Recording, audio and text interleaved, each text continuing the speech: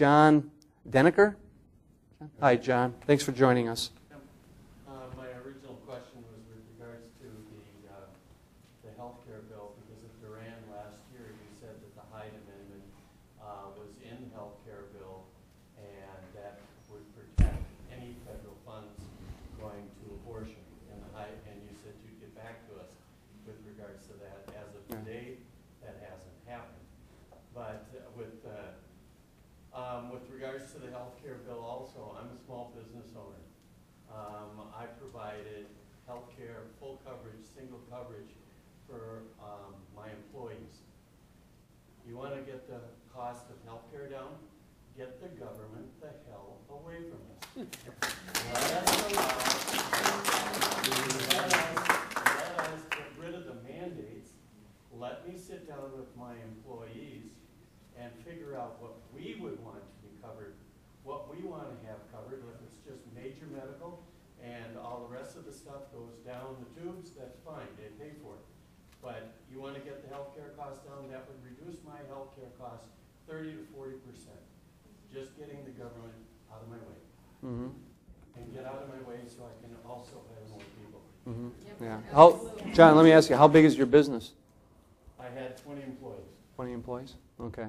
Well, what we're hoping to drive through the creation of the insurance exchange. Now, these are private insurance companies. This isn't a public program. This isn't a government-run program. It's just insurance exchange. Well, it's an organization called the National Sash and Door Drivers Association. It's across the nation. That's where my insurance was through a national organization. And I would still be able to reduce it 30 to 40%. You get rid of the mandates. Get rid of the stuff that government tells me I have to do. Well, you got to take that up with the state, because the states are the ones that determine minimum benefit packages, what is going to be covered or what isn't going to be covered, and that has been a problem because the states do different things in that regard.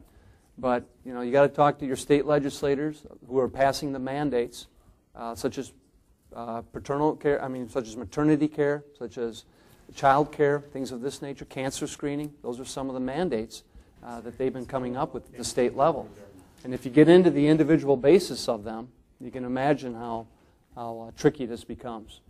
Thanks, John. Good to hear from you. Thanks for coming again. Kelly Holzer? Kelly here? Hi, Kelly. Hi. Thanks for joining us. Thanks for coming today. Yep. As I knock on all the doors and make all the phone calls, one thing I hear a lot is, a lot of this legislation is pretty big. It's pretty big scope. Mm-hmm. People have a hard time connecting Wall Street reform to local communities, small communities. So I was wondering if you could give us a couple of examples of how that applies directly to Western Wisconsin. Yeah, I'd be happy to. Kelly was wondering, how does Wall Street reform really impact us here back home on the main streets and in our communities? A couple of things. First of all, if these banks, these large banks, want to take unreasonable bets and they get themselves into trouble, they will go down. They won't be bailed out in the future. We finally have the tools that didn't exist a year and a half ago, and that is to dissolve these large institutions in an orderly fashion so it doesn't jeopardize the entire financial market, including Main Streets here in western Wisconsin.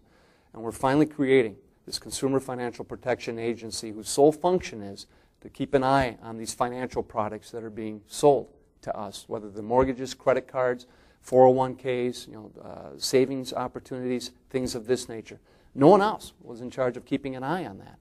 And because of it, you had the subprime mortgages that were being handed out to anyone without them realizing that the rates were going to adjust and they were going to get caught holding the bag, which really precipitated the whole housing crisis that we just went through.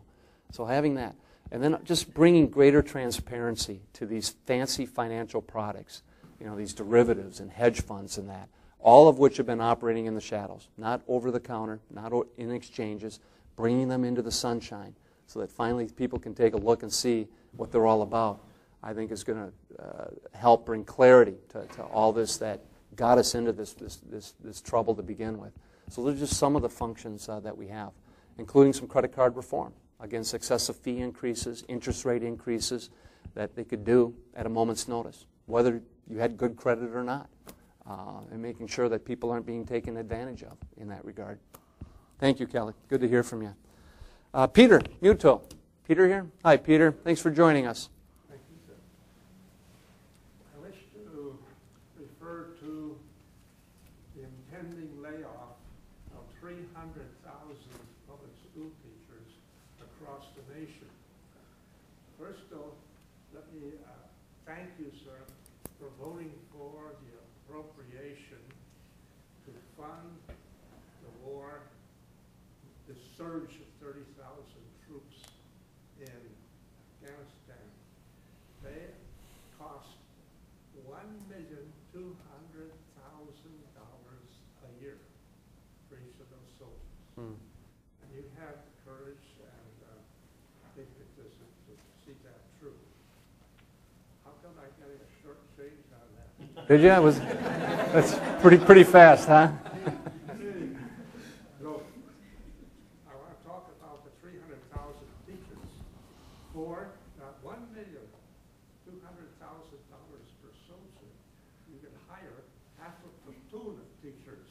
Yeah. And put them in the classroom where with tender, loving care, they can help us to develop the citizens of the future who will have in their hearts the patriotism and the courage and the health and clean police records so they can become members of the armed services to fight for a country that's worth fighting for. That's right.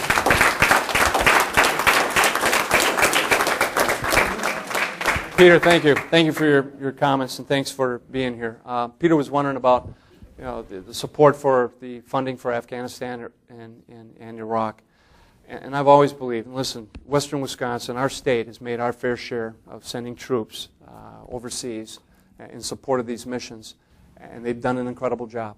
I mean, nothing has made me prouder to be an American than the times I've been to Iraq, Afghanistan, visiting with our troops on the ground and seeing the job that they are doing. Because they're well-trained, they're well-motivated, they're literally the best we have to offer. And we also know that when a troop deploys, the whole family deploys. It is a major sacrifice for the family, the community, not just that individual soldier.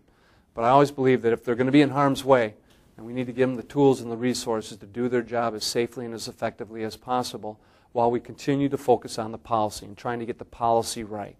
And this is hard, and this is not easy in Afghanistan. I mean, they start at such a low level. And my concerns with what's happening over there are on a number of fronts. I don't know if we have a legitimate partner in the Karzai government, given the corrupt nature that exists over there. I don't know if we can adequately train your Afghan security and police forces so that they can take over the security operations. They have a high illiteracy rate, and they're not easy to train. And I don't know if Pakistan is going to do a better job of controlling the western provinces, where there are safe havens today for Taliban and al-Qaeda to operate. And we could do everything right in Afghanistan.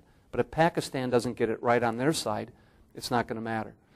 But I'm also concerned what happens if we turn our back from that region, as we've done in the past, right away. And whether Taliban comes in and takes over, and al-Qaeda will be in there establishing training camps, and then we're back to pre-9/11 again. And these are tough calls, but I'm glad that the President is always asking the question of where the exit ramps are. And we have to continue to ask that, because nothing could be easier for us to get dragged into an open-ended, endless commitment in a place like Afghanistan. So we've got to have metrics and objectives and goals in place to see whether we're reaching them or not. And then how do we extricate ourselves? How do we get ourselves out of that situation? And that's what the President's been focused on as well. So, and in regards to the teachers, unfortunately our kids just can't wait for an economic recovery before they get a good education. It's just that simple. And we try to correct that through a bill that you cited, Peter, but we paid for it too. It wouldn't add a nickel to the deficit. We found offsets in the budget to pay for that so that we wouldn't see 300,000 teachers lose their jobs and the effect that was going to have on the education of our kids. More work needs to be done, though. Thank you. It's good to hear from you.